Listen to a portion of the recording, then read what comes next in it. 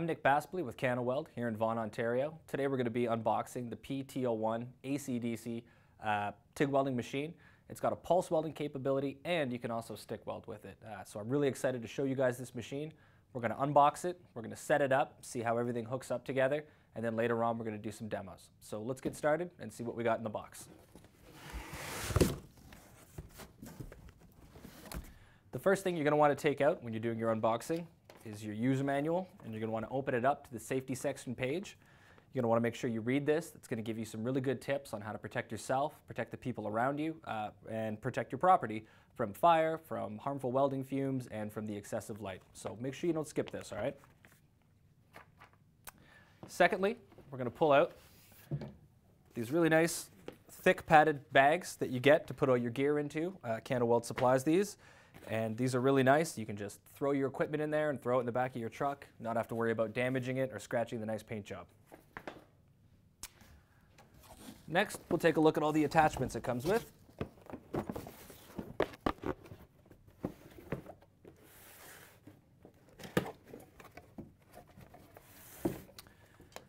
So first we have our ground clip.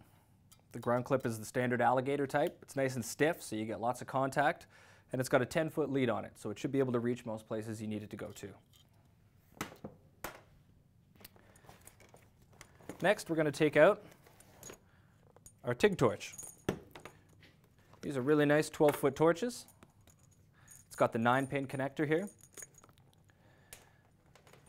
They also have a ball joint in the bottom, so when you're getting into awkward positions, you don't have to worry about pinching your gas line. And they're also the flex head style, which is really nice for getting into those tight joints. So you don't have to bend your wrist in an awkward way to keep the proper travel angle.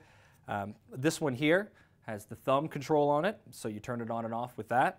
And if you're more of a foot pedal person, Canaweld also offers a metal foot pedal here for the people that prefer this. It's also got the control on the side.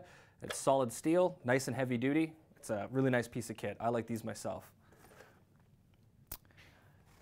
Next, when you're doing your arc welding capabilities, you have your electrode holder here. We call it a stinger sometimes. It's got a 10-foot lead on it. As you can see, it's the nice thin wire here, so when you're working out of position, working overhead, you don't have to worry about your arms getting too sore and tired. That's nice. And we also have our gas connection hose for hooking up when we're doing our TIG welding. You can see it's the quick connect back here, so you just pull it back and slip it onto the back of your machine.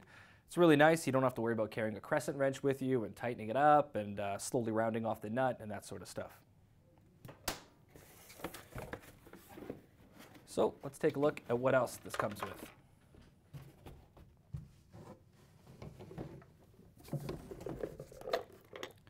We also have our regulator. It's nice the kit comes with this. You don't have to worry about going out and buying it. These are the standard brass regulators. This part here will hook up to your bottle of argon or CO2 or mixed or whatever. This part here will hook up to your torch. And you will use this set screw in the front to adjust the flow of gas coming in and out towards your work. So now we'll get to the machine. This is a really nice machine. It's got a 200 amp power source. You can run 100% duty cycle at 130 amps, which is great. That means you can weld all day long and you don't have to worry about getting too hot or overheating or whatever else. So we're going to take a look at how to set up our TIG welding accessories first. So we'll start with the ground clip. Ground clip's going to go into our positive. These are the nice quick connects, so you just slide it in the keyhole. Give it a twist, and you're ready. Take our torch. We'll plug in the 9-pin connector.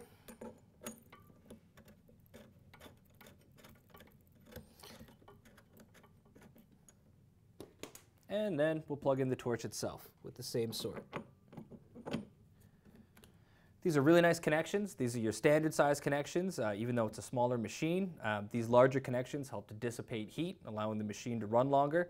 And they're also interchangeable with the larger cables. So when you're out there in the field, maybe you already have other cables, you'll be able to use them on this machine here, which is really nice.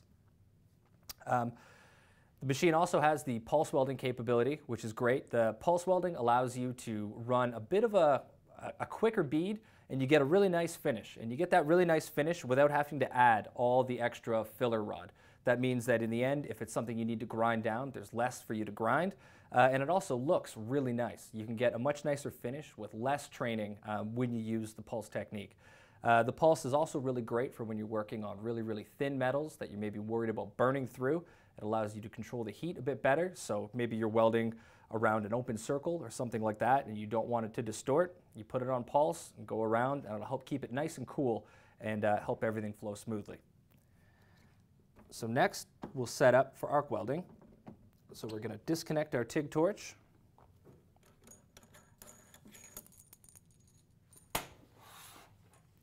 We're going to slide our ground over.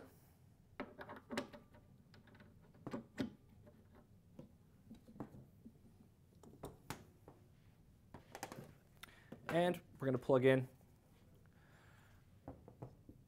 our stick holder. Now, it's really nice to be able to do this in just a matter of minutes.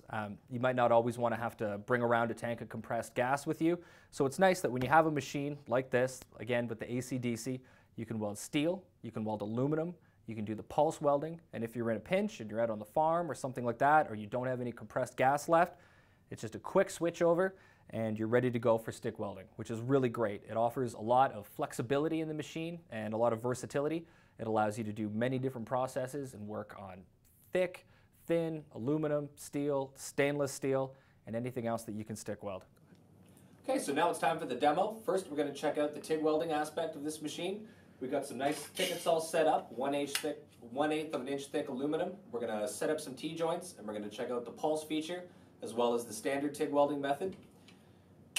After that, we're going to break out the arc welding, and we got some nice big fat tickets of mild steel here. They're 1/8 of an inch. We're going to set up some more T-joints, and I'm really excited to see the results.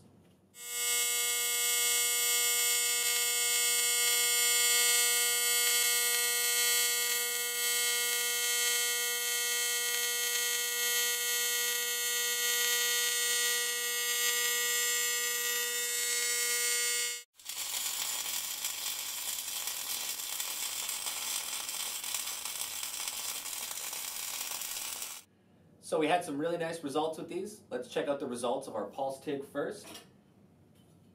Came out really nice on the aluminum. Then on the back of this, we did our standard aluminum weld. Also came out quite nice, really good. Next, let's check out how we did with the arc weld. So we got them all cleaned up here. These came out really nice.